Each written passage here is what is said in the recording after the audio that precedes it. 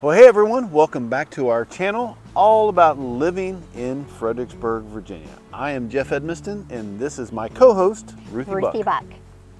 Sorry, I'm trying to take your part. That's great. Works good. We both know your name. So today we are going to be diving a little bit deeper. We're going to be looking at some of the, I guess, less glamorous points to possibly living in Fredericksburg. With that, you know, it's kind of important to know the good and the bad and the ugly from somewhere you may be looking to move. Yeah, every place has good points, every place has bad points, and people always want to know what is the bad, and it's good to know before you get here.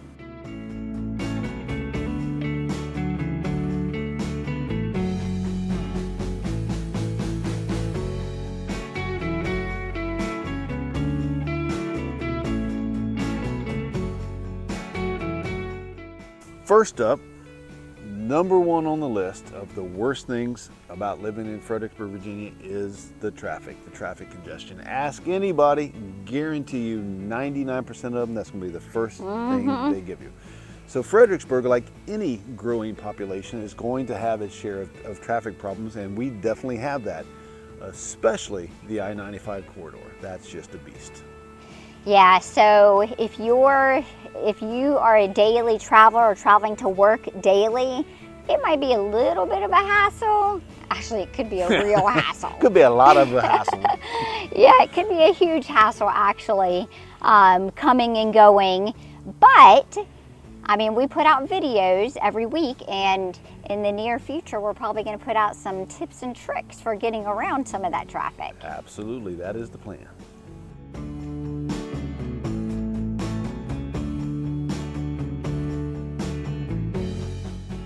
So let's talk about the public transportation for Fredericksburg. What public transportation?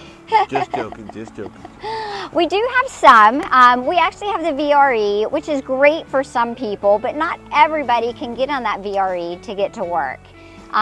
We also have, we have a little bit of a limited transportation depending on what parts of Fredericksburg that you need to go to or what outlying areas you may need to go to. And when. Yes, yeah, and definitely when. I mean, we do have the Fredericksburg buses, but they only have certain locations that they stop at. So depending on where you need to go, you're probably going to need a car in this area. Yep, car dependent for sure. Speaking of cars, if you're commuting, one of the options that you have, which we've talked about in multiple other videos, but it is an option to keep in mind, is the commuter lots, the slug lots, as we like to say. You know, so consider carpooling and using those commuter lots to alleviate some of your pain on that I-95 traffic. You know, it's good to share the misery, if you will. And actually, my husband, he uses the slug lots all the time. Actually, he drives, but he stops to pick people up. And after COVID and all of that, it was a little sparse with some of the people, but it's actually starting to pick right back up again.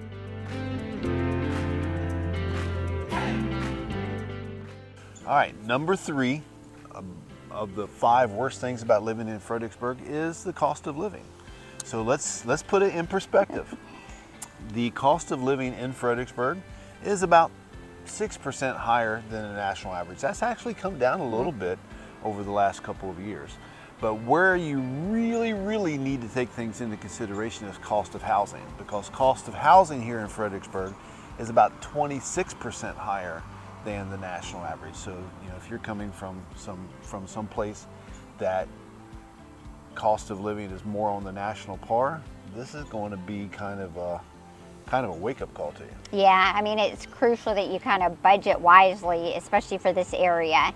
I mean, I can think of numerous times that we've had people that have moved into this area that we've worked with, past clients, and it's just a bit of sticker shock, yet I mean, it's all kind of relative to where you are as well, but there's several options for housing in the Fredericksburg area.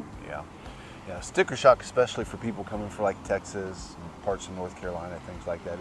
It's a big night and day from where you might be coming from. Yeah, so just eyes wide open.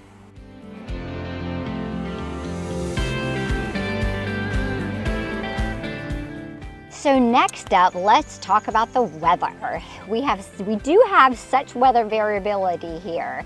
Actually, I mean, we have all 4 seasons. That could be a huge plus for someone or pro, and then it could be a huge con or negative for somebody as well, especially if you don't like cold weather.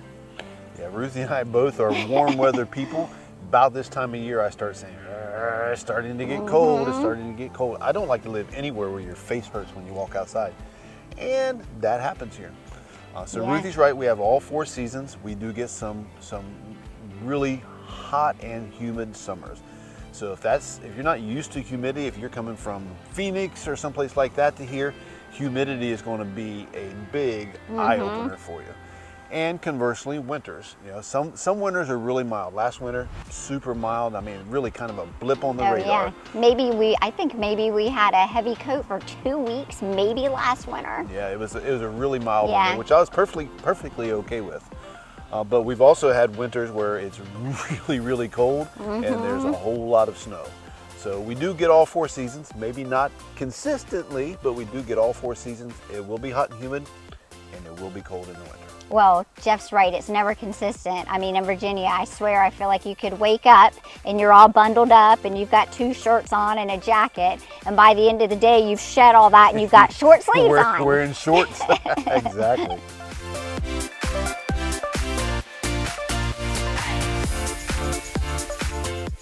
All right, so number 5 on our list is limited cultural amenities. So this really only applies if you're moving from a more metro area to here.